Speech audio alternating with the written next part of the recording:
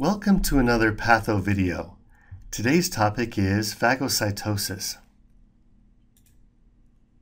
Phagocytosis allows phagocytic cells, such as macrophages and neutrophils, to ingest and kill invading pathogens. The process of phagocytosis follows three main steps. First, recognition and adherence. Second, engulfment. And finally, intracellular killing.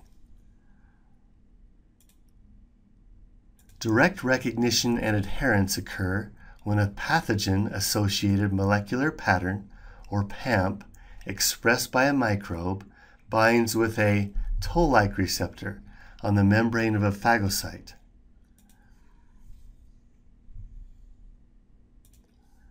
During engulfment, extensions of the cytoplasm move around and eventually enclose the particle in a membrane-surrounded phagocytic vesicle, or phagosome.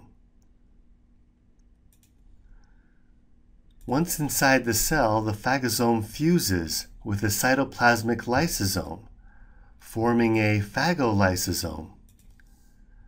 The lysosome contains antibacterial molecules and enzymes that can kill and digest the microbe.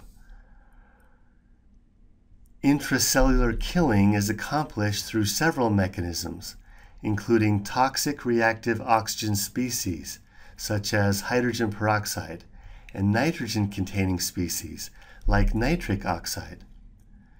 Any indigestible material is then removed through exocytosis.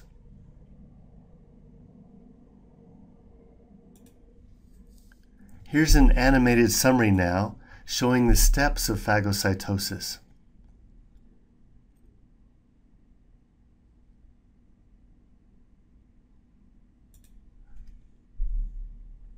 This concludes the video on phagocytosis. Thanks for watching.